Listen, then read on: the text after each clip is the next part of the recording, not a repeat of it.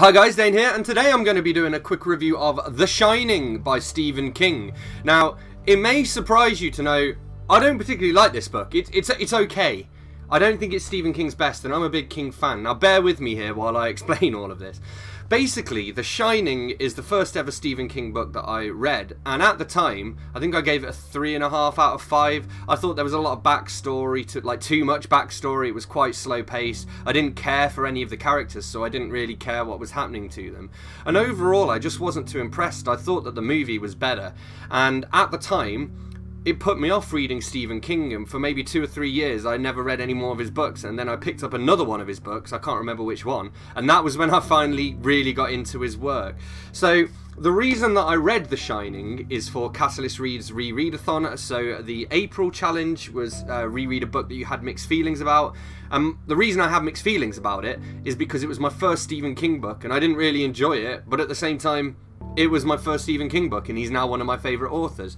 So I thought perhaps with a reread I might sort of change my opinion of it. I'll get to that in a minute. First, let me read you the blurb here. So, from the world's best-selling author, The Shining. Danny is only 5 years old, but in the words of old Mr. Halloran, he is a shiner, aglow with psychic voltage. When his father becomes caretaker of the Overlook Hotel, his visions grow frighteningly out of control. As winter closes in and blizzards cut them off, the hotel seems to develop a life of its own. It is meant to be empty, but who is the lady in room 217? And who are the masked guests going up and down in the elevator? And why do the hedges shaped like animals seem so alive? Somewhere, somehow, there is an evil force in the hotel, and that too is beginning to shine. So, for this reread, we listened to an audiobook. I actually listened to it with my girlfriend as well, and she quite enjoyed it. She thought it was pretty good. So again, I guess take my thoughts on this one with a pinch of salt, but it was the same. I had the same experience. It was exactly as I remembered it. There was too much backstory to it. The characters are fundamentally unlikable. Even Danny, I didn't like him because I don't like children. I think the only character I do like is Dick Halloran because he's a legend. And what's odd is that more recently I have read the sequel to The Shining, Doctor Sleep, and that features like a grown-up Danny. And I really like Doctor Sleep. I think it's better than The Shining by quite a considerable amount. At least for me, I enjoyed it a lot more. So I don't know. I don't really know what to say because I don't really want to upset people. I don't want to upset people who are massive Stephen King fans and who read this back when it was published in like the 1980s, before I was born. You know. I don't know. It seems to me it's like one of these books that you almost have no right to criticise it. I mean, I'm not saying that my books are better than The Shining. I just don't think it's Stephen King's best, and by a long shot, I would say this is below like the middle. Just like even just random ones like Duma, that was better than The Shining. So I guess the reason that people like The Shining so much is that it's one of his earlier books. I don't know. And as well, I think that The Shining was one that was written while he was having a lot of his problems with alcoholism, and I think you can tell. Despite all this, I mean, I didn't hate it. I didn't hate it by a long shot. I mean, it's fine. But I also think as well, if you want to get into Stephen King, I would not start with The Shining, because I think he has better books that are going to grip you more and that are just going to make you want to read more King. Like I say, with me, when I read The Shining, I kind of thought, oh, well, I know what Stephen King's like now, so I don't have to read any more of his books. And then again, I picked one up. I think maybe like The Green Mile or something. I was like, well, this is different. And then read some of his others, and I was like, well, actually, he is a really good writer. He just rambled a bit in this one. I did find it funny that it starts with a job interview, because that's actually quite similar to some of my own work. So informally, that starts with a job interview. Dan Roberts goes for a job interview to be a potential web developer at this startup. And also, the Lightfold books, in a way, the series kind of starts with an interview, because Miley goes along to be interviewed to work at Lightfold's detective agency, and that's kind of how the partnership is formed, you know. There were some good quotes. So Wendy's mum said about Jack, he said, "The welfare lines are full of educated fools with big ideas," which is very true.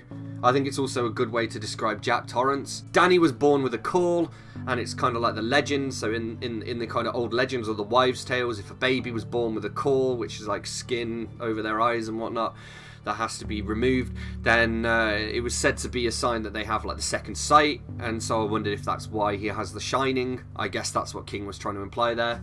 Yeah, wrote down Dick Halloran is my favourite character. I think it was him who said, all mothers shine a little bit, at least until their kids grow up. I mean, the actual concept of The Shining is great, don't get me wrong, I just don't like the execution. After they talk to a psychiatrist about the call, the psychiatrist says, it's not extrasensory, but good old human perception, which in Danny's case is unusually keen. But it is extrasensory. I mean, it is proved by the events of the novel that it's extrasensory. Because otherwise he wouldn't have been able to call Dick Halloran across the ether or whatever, but... I've wrote down as well, Danny's character allows us to see some of the innocence of childhood, like when he gets worried that the men in white coats are going to take him away to the sanitarium, because he doesn't really understand it, you know. Another thing I've written down, I've never been too much of a fan of King's writer characters. It just sort of feels cliche. Even the way that he does it, he does do it justice, you know, he does make them feel like writers. But I just think writers writing about writers is just a cop-out. You know, they say you should write about what you know, yeah. But when you're a writer writing about a writer, I don't know, it's just writerception. I've never liked that, really. And even though King does it better than most, I still don't particularly like it. Then Wendy asks Danny if Jack, if the dad has been drinking. And little Danny says no, but he swallows back, not yet, because he knows it's only a matter of time. Because obviously Jack's an alcoholic, or a reformed alcoholic. I mean, again, it's a booze book as well. Part 4 of this is named Snowbound, and I wondered if that's named after the Bram Stoker book. I would imagine that as a Dracula fan, King probably did a little bit more digging and knows about Snowbound. He might even have read it. And in fact, Snowbound is basically about a group of sort of travelling actors who get stranded in the snow and tell each other stories to pass the time. So you can kind of see how there are influences of that in terms of the overlook being cut off by the snow. And actually, I do like the way that snow is used to cut them off from the rest of society. It reminds me of And Then There Were None by Agatha Christie, or any kind of locked room mystery. In And Then There Were None, everybody's stuck on this island and they can't get off, and there's a murderer in there, and it's very much the same. In The Shining, they're trapped in a hotel and there's a murderer in there. I did think, because we were doing it with an audiobook, it gave me more time to think about the events of the story, if that makes sense. Like, I analysed the story more than I did when I first just physically read it, but at the same time I also kind of phased in and out of it. For The Shining, I think the audiobook does make for a better reading experience. I don't know, again, because you can phase in and out of it, you don't have to force yourself to read all of the crappy backstory bits that just don't seem to add anything, you know. The scene with Lloyd in the bar is my overriding memory of the entire book, and so when it happened again, I was like, oh, we're at this bit.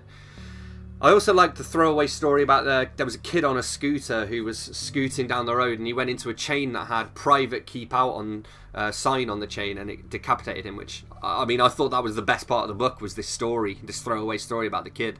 And again, because of King's writing style, it has no bearing on the rest of the story. I think that's my problem with The Shining, is that in King's other stuff, even when he does dig really deep into the background and kind of goes off on tangents and stuff, it relates much more to the story. It even sometimes ends up having like an influence on the story. Whereas in this one, I don't think it really did. Like, sure, Jack is haunted by the ghosts of this kid that he used to teach, which I really didn't care for that entire storyline either. I was like, well, yeah, I don't know. And I think as well, this is something where you need to not know what's going to happen. So like the whole red rum thing just falls flat if you've already seen the movie. Granted, the ending of the story is slightly different. And my girlfriend even picked up on it, which I was impressed by, because I think she's probably only seen the movie once or twice. And she was like, this didn't happen in the movie. And I was like, yeah. Because in the movie it ends with Jack going into the maze and freezing to death. And in the book, he forgets to stoke the boiler and the boiler explodes. And actually it is better done in the book. But I think part of that is because the imagery of the boiler is constantly throughout the book, kind of foreshadowing it. But again, I knew what was going to happen, so it just seemed a bit too much. There was too many references to the boiler. There should have just been one or two, I think, and then it would be more a surprise when it does happen. Also, when Halloran comes back to help them, that fell flat because I knew it was going to happen. So what was funny though is the narrator kept on shouting, "Dick, please come," while pretending to be a 6-year-old boy. He also kept on dropping the N-word, which, like, don't get me wrong, I don't hold it against King for using it, even though this is a more recent publication. The reason is because King's using it, the hotel is using it to try and stop Halloran from going to it. So I think it's actually quite important that he uses it, you know. I think it works in that sense, and I'm not going to call him racist for having his evil hotel use racist terminology. Here's Becca! Hi. Hi. That's relevant because I'm reviewing The Shining. Okay. Yeah, even though that line is not in the book, because Jack Nicholson just ad-libbed that line. So we got to that part of the story, and it made me laugh because look, it's on the cover of it as well. Like, that scene is the cover of this book, and it doesn't even really happen. No. I mean, he does break into the bathroom, to be fair, but he doesn't say, here's Johnny, and that kind of implies that he's going to do that. I wonder if King's ever been tempted to go back in and just add that line of dialogue for future releases. Okay, so a few final thoughts. I mean, I thought it's just too slow. It tries to build suspense, but I ended up feeling bored, and that happened the first read, and the second time it was just even more obvious because I knew what was going to happen even more because I'd seen the movie and read the book, you know. I just don't think it held up well for a reread. Jack and Wendy are both unlikable, and I don't like kids, so I mean, I'm kind of hoping all the way through that the Overlook's going to win and they're all going to die, and then it's disappointing when they don't. What I thought was cool though was that the Overlook, the hotel, it wanted Danny. It didn't want Jack, it wanted Danny because Danny's got the Shining, and so I guess he's more powerful and a nicer metaphorical snack for the hotel. And the hotel basically asked Jack to give them Danny, and I thought that's a bit like the Binding of Isaac, where God asks Abraham to kill his son as like a test of fate, except here it's not God, it's the hotel. So, well, actually it's Grady, it's the old caretaker, the guy who kind of preceded Jack, which potentially makes it Jack himself who wants to do it, but equally the hotel is evil, so it's a bit like the Binding of Isaac if it had been Satan instead of God, you know. As if either of those concepts even exists. I don't think it's scary at all. But then books don't tend to scare me as much as movies. I mean, the movie of this freaked me out, but it was mainly the ghost of the two twins because creepy children scare the crap out of me.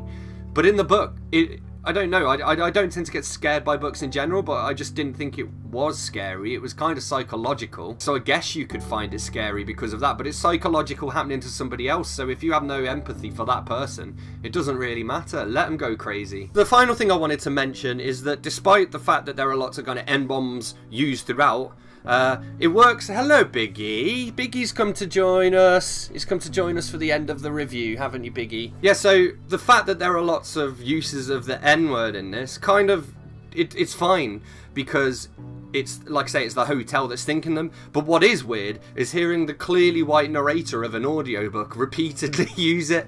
It kind of made me a little bit uncomfortable, I'm not gonna lie, but, you know, I just think in certain instances like that, it works a lot better when you read it than when you actually say it. So yeah, but all in all, I mean, it was exactly what I was expecting it to be based on my previous reading of it, and I can't say that I've changed my opinion on it whatsoever. So I'm going to give it a 3.5 out of 5. I mean, it's fine, it's just nowhere near King's best, and yeah, I doubt I'll reread it again. I am looking forward to rereading The Stand in December though, so there's that. So anyway, there we have it. That's what I thought of The Shining. Don't forget to let me know in the comments what you think of this book / review, whether you agree with the points I've made or not. Maybe you really love it, in which case, fair play to you, as long as somebody is getting more out of it than I am, you know. But yeah, and yeah, so hit that like button if you've enjoyed this video, subscribe for more, and I will see you soon for another bookish video. Thanks a lot. Bye-bye.